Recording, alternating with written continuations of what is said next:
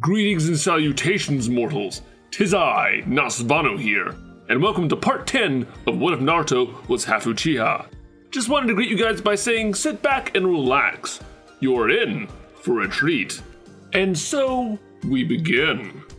The next day soon came to be. All the Genin who passed the first test now grouped up in front of the Forest of Death. The woodlands were enclosed by fences, and many warning signs surrounded the place. Are you ready for this, Naruto? Sasuke asked, as he cracked his neck. His eyes were constantly scanning the area, seeing as all Genin here are now enemies. Depends. Will I be able to let loose? Naruto said with a smile, causing Sasuke to smile as well. There are enough punching dummies here. Let's see who can defeat the most enemies. Haha, the loser has to buy the winner whatever they want. Huh. Deal. Naruto and Sasuke were about to run to the forest, but both received a quick slap from Sakura. We don't even know what the test is, and here you are running in already, like idiots. Sorry. Both said simultaneously as they rubbed their heads. Suddenly, a kunai went flying towards the group. Naruto and Sasuke simply dodged the projectile, while Sakura caught the thing easily. Oh, seems as though you three are focusing, Anko said before turning to the rest of the Genin. Welcome to the second part of the Genin exams. This is a survival test, which will last 1 week. The woman quickly pulled out 2 different scrolls. Each team gets 1 scroll. That can be either an Earth scroll or a Heaven scroll. To pass the test, you will need to get the opposite scroll you possess. You need both scrolls to pass. When you have both scrolls, then head to the tower in the middle of the forest. It is a safe zone, which means you pass. There is one rule in this exam: never open the scroll. With those words, all the Genin set off to their own gates, which surrounded the forest. I'll go up ahead. You two should stay behind. Once I discover a team, I'll come back and let you know. Naruto said in a serious tone as he took out one of his strange kunai. This time, it had a scroll wrapped around its hilt. Alright, just don't try anything stupid, Sasuke scolded when a large siren went off. The gates of the forest launched open. Yeah, Naruto said as he started spinning his kunai around his finger before flinging it as far as possible into the forest. See you around, the boy said before suddenly disappearing. A large shockwave exploded through the forest with the sound of thunder deafening nearly half the woodlands. Show off, Sasuke growled. Let's get going. We don't know if he'll run into someone soon, Sakura said, launching off, only to trip on a small pebble, face planting squarely into the dirt. Maybe focus instead of trying to act cool. Sasuke quickly straddled the girl over his shoulder before rushing into the forest.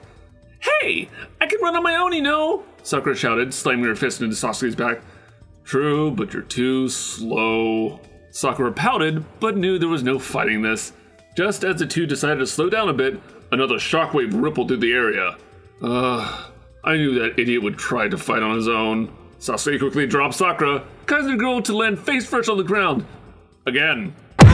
Sorry, but you're dead weight, Sasuke said coldly before he exploded forward with intense speed. Wow, Sakura just can't get a break now, can't she? Anyway, while Sasuke was attempting to catch up, Naruto was busy fighting something devious. Where did this ugly thing come from? Naruto shouted as he dodged another incoming attack. In front of him was a gigantic snake, which had enough power to uproot a tree in a single swipe. Fire style! Great fireball jutsu! The boy shouted as he blew a massive ball of hellfire towards the snake. The creature writhed in agony as the fire singed its eyes.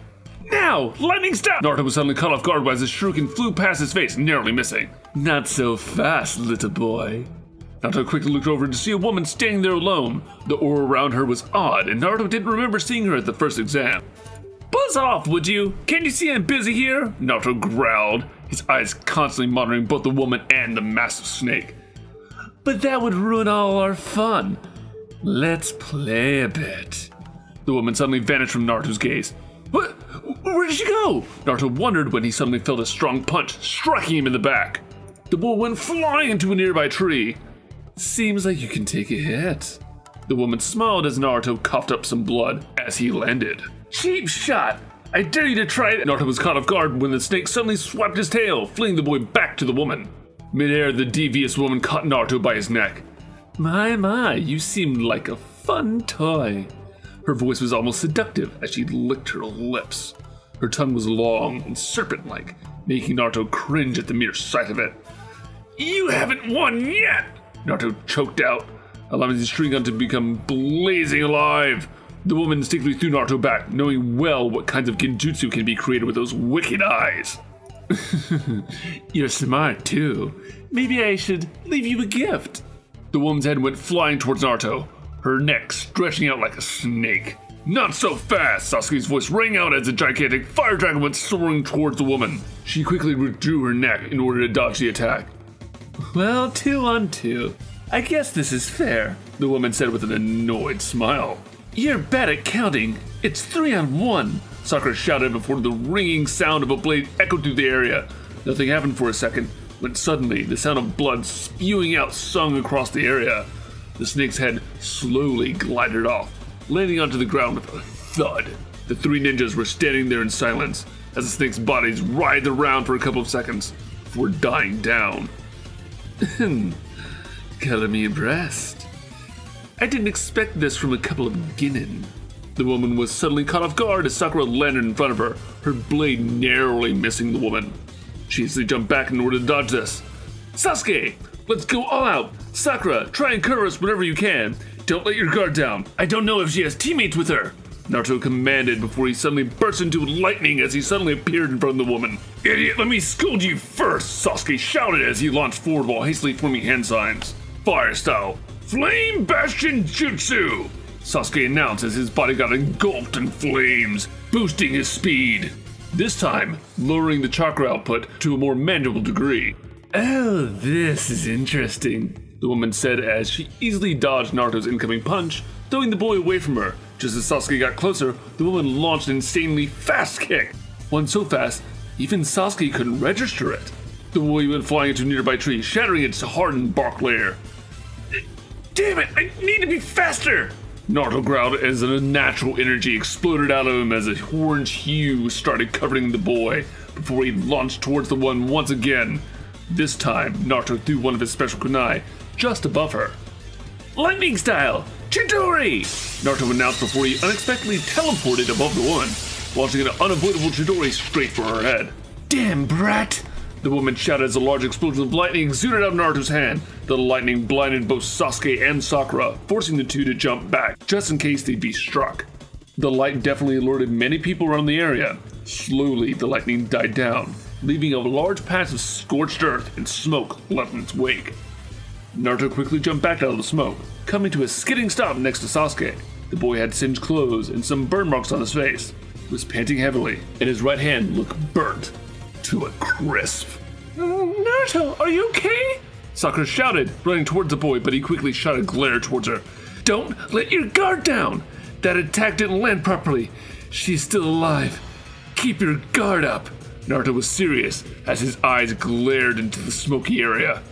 The woman slowly walked out, but something was very strange.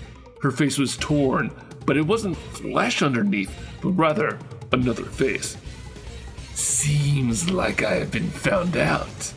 The woman's voice changed to a deeper one as the person slowly peeled off their skin.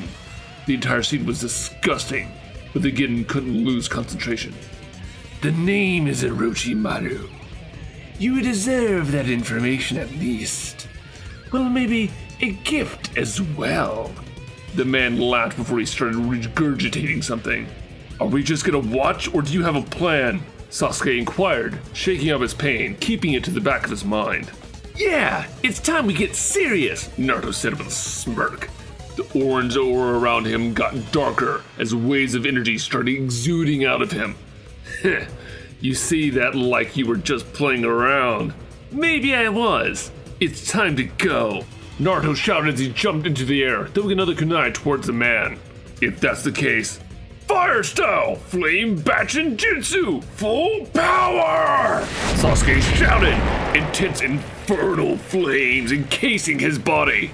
I never thought I'd have to get serious with a Ginin, Orochimaru said, unamused, as he pulled out a sword from his throat. Taking the blade and slicing his hand open. Summoning Jutsu!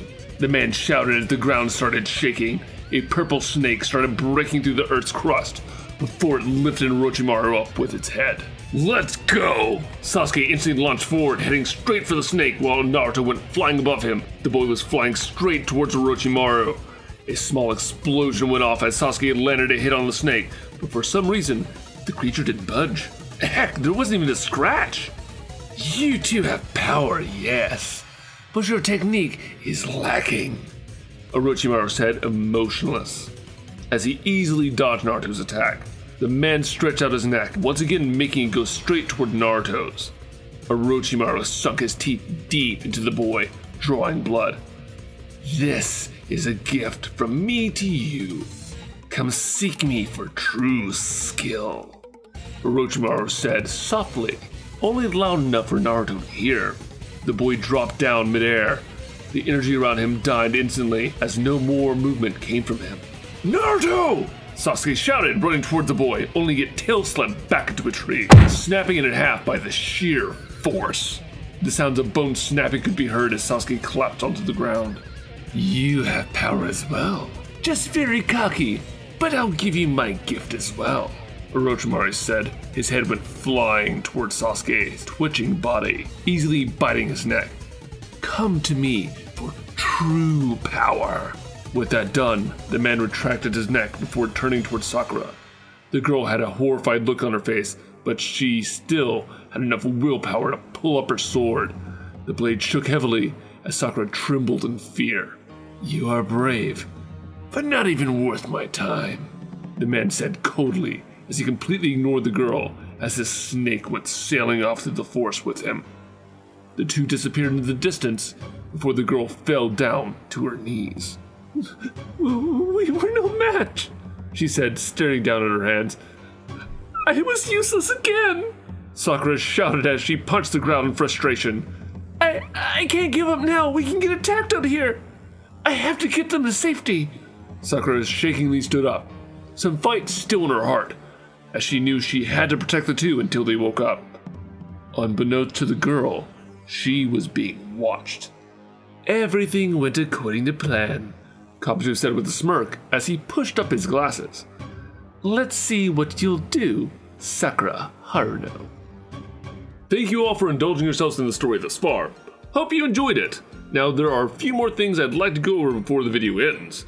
Firstly, we've got a primary channel called We the Celestials. We the Celestials is what we do here already, but their content centers around the crazy world and lore of My Hero Academia. So please check us out over there if you're feeling in the mood for roller coaster quirky content. We also have another relative channel, Anime Deep Dive. Anime Deep Dive goes deep into the facts and lore of a wide variety of anime. It's sure to expand your weeb knowledge for all kinds of series guaranteed. I'd like to let you know, on behalf of We the Celestials, I'd like to thank everyone involved in the production of today's awesome content. Their details will be in the description below. If you're perhaps interested in what we do here at WTC, then I would like to extend out an invitation to join the team. The only caveat being we only accept members 16 and older to join our crew. You can find us on our Discord, which you can locate in the description below. Our Discord is an all-around fantastic place to be, whether you're a fan or looking to join our band of misfits. All you gotta do is hit up the recruitment server and sign up for whichever category of work fulfills your interest. We're always looking for members to join us. Well then, that is it from us for today's video. So I thank you for watching, and have a phenomenal day.